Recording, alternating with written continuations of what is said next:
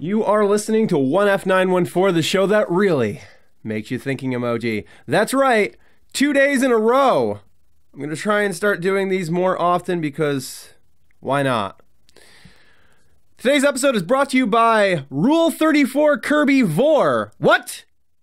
Why is that almost certainly a thing? Oh, man. You know it is. You know that there is Rule 34 Kirby porn. And you know that it's Vor. Don't Google it. Okay. Today's topic is Thundercats Roar. And I know what you're thinking. Why is this necessary? It's necessary because I am not going to say what you think I am going to say. Now, I do share the majority of opinions being expressed about this franchise. But I'm playing devil's advocate right now. In particular, because people are comparing it to the 2011 Thundercats reboot. And here's why that's a problem.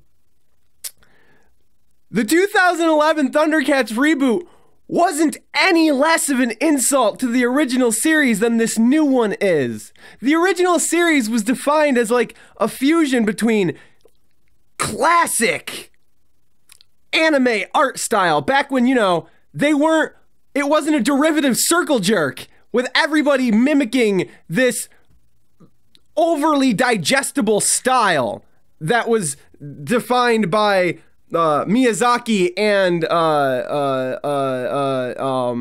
Toriyama. Like, that's what everything is now. Like, it was the 2011 series was the most cookie cutter shonen anime. It was the worst example, and I don't mean it was bad. I'm just saying it was just the worst example of cookie cutter shonen anime art style that I have ever witnessed. And it didn't combine anything from what I saw from like Western animation. It was just everything that comes out of Japan. And why is that being praised? And I'm not saying Japan art is bad, but it's not innovative. It's not anything new. And applying it to something not that far off from it stylistically, it doesn't innovate that thing in any way. Maybe the 2011 series improved the story. I've seen that a lot, but I never watched it for multiple reasons. One, I don't really watch TV. And wow, that was from 2011.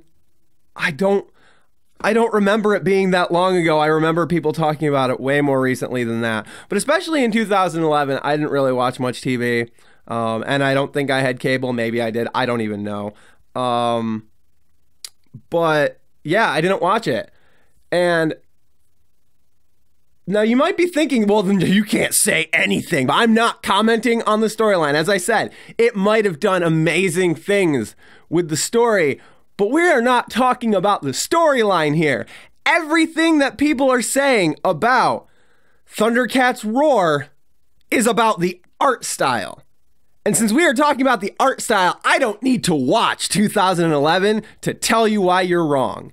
I just need to know a few simple facts. I've already expressed my opinions about the 2011 art style and why it is not this thing to be held on a pedestal.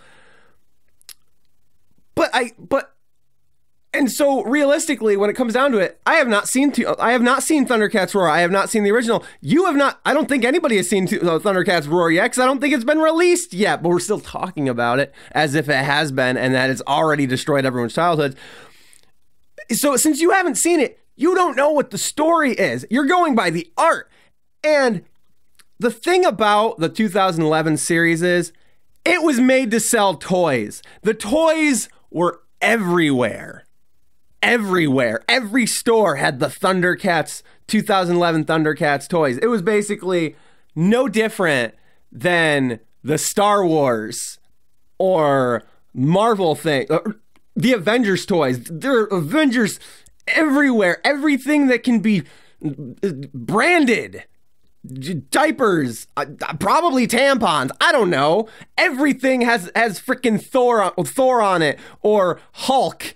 Friggin', it's ridiculous, but it's to be expected. And that is, at its purest level, is the only reason the 2011 series existed, was to sell toys. It was a marketing campaign. They might have had brilliant showrunners and brilliant writers, but they were still like beholden to marketing executives.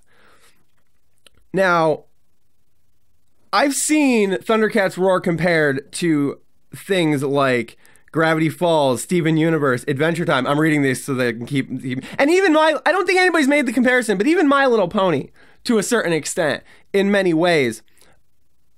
And those shows are constantly being praised for deep, complex, and often dark storytelling.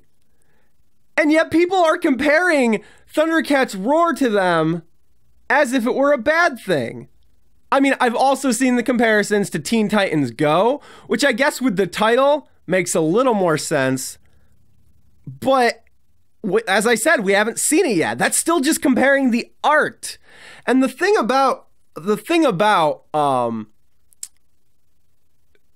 Teen Titans Go is it's difficult to compare Thundercats to Teen Titans Go as far as it only being a marketing campaign, because Teen Titans Go are established characters in a universe that already has an abundance of source material that can be used to inspire toys. You're not seeing merchandise for the characters on the shelves only. You're not seeing only Teen Titans Go merchandise on shelves. So you don't have an accurate measuring stick for whether or not somebody is buying this because of that series. Like, you could have a 5-year-old at Toys R Us. Okay. You could have a 5-year-old at well, not Toys R Us. You know what I mean. You could have a 5-year-old look at a store on the shelf, looking at the toys, and it's like, oh, there's clearly the Teen Titans Go toy. That's for, like, realistically someone his age. Oh, but then there's the Teen Titan, like, action figure that looks nothing like Go, that has all the moving parts that this 5-year-old actually wants. Which toys are going to sell?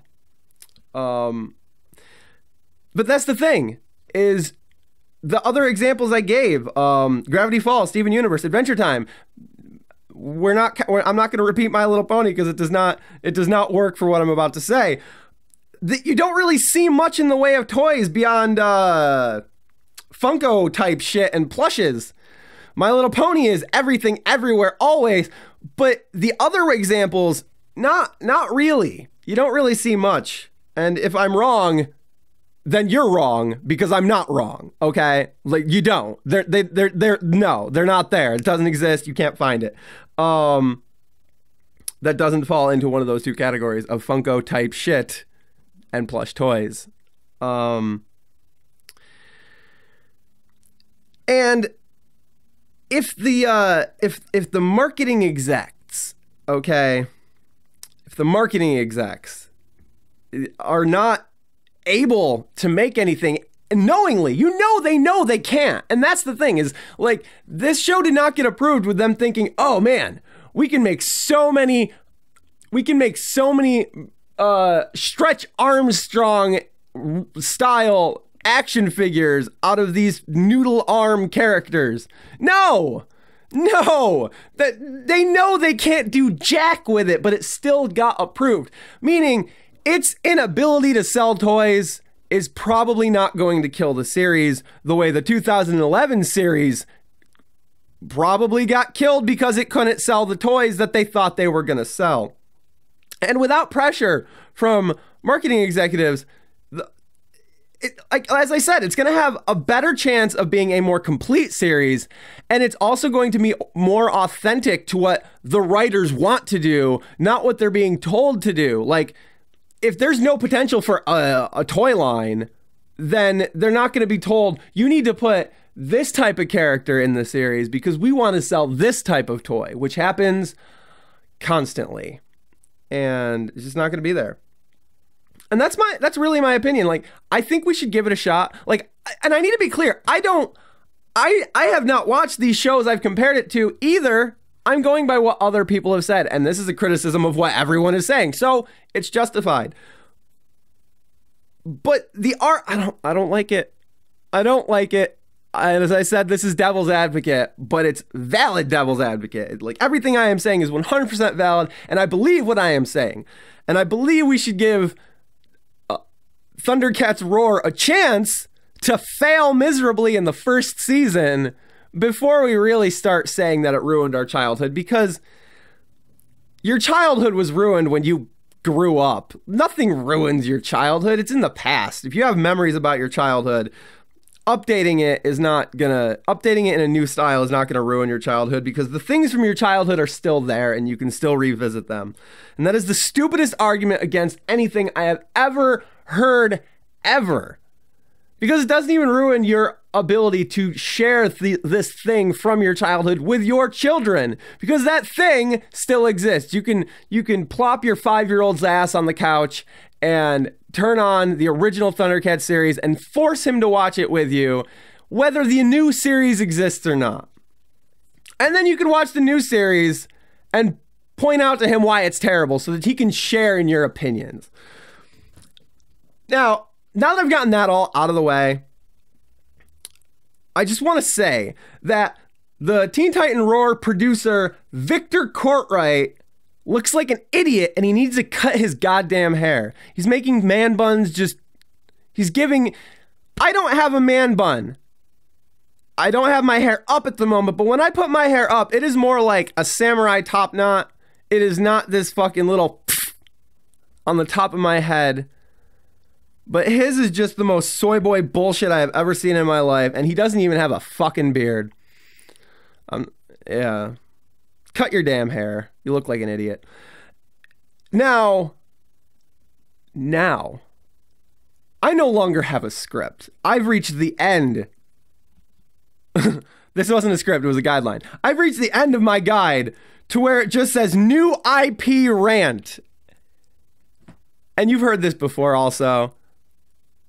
I'm just sick of them taking things from the past and reimagining them or relaunching them or rebooting it or whatever term you want to use to describe it. It needs to stop. And here's why. Like, I don't care about them taking this thing from the past and continuing it, but you don't need to retell the stories you've already told or reimagine them so that they're now some alternate reality. We want to know what happened to these characters 20 years after the finale, especially since all of this content that has already been produced, if you turn it into backstory for the current material, you'll be able to repackage that without any cost to you, and then resell it to people who are like, well, what happened before this? You already have a prequel, use it and make money off of something you don't have to put any money into creating because it's already created. And then and then realistically, when it comes down to it, we're watching for the characters, and the characters are not the way they look. The characters are the writing behind them. Like, if you take a book and read it, and it has no pictures in it, it doesn't matter how anybody draws the characters, because the characters are still what is written in that book, and the same applies to television series. Like, fundamentally, you could draw them in any style, and they will be drawn in any style by the watchers, by the viewers. Like, this is like Thundercats Roar is just pure Tumblr fan art. That is exactly what it is. It is just pure Tumblr fan art, and you know that is 90% of what you will find when you Google anything.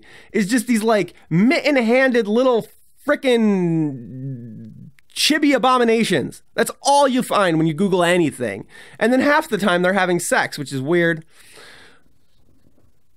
So you shouldn't even be mad about the art style. Just shut up. Give it up.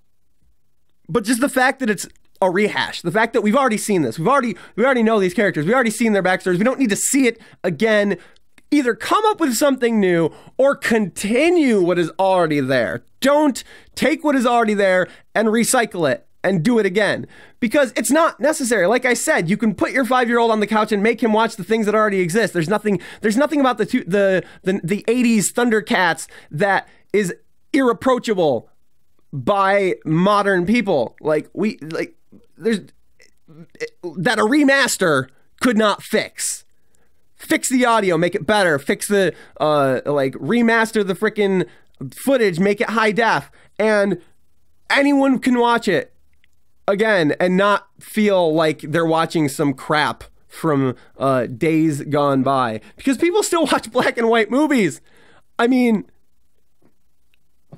that's the most evidence you need to see. Like, there's somebody in there that's younger than me. There's some 15-year-old sitting on his couch watching the original Ocean's 11 movie. Okay?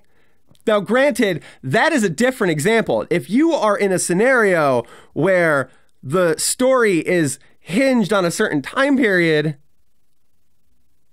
then updating it to the current time period, or the time period that it was created in. So something like Ocean's 11 is set in the time period that it was created in. So updating something like that makes sense. But with things like Thundercats, which are set in a fictional distant future or distant past, like I don't think they ever really make that clear, but of like an alternate version of our planet, we don't exist there. Our culture doesn't exist there. There's nothing about it that needs to be updated to make it more approachable and relatable. So stop it. Make new things, make new intellectual properties, or continue the old ones, okay? Do it! Thank you for listening / watching. You have been listening to 1F914. I am your host. Here's Jolly, a.k.a. Jolly Wood, a.k.a. Adam. I don't care what you call me. You can follow me. Oh, yeah! Big news!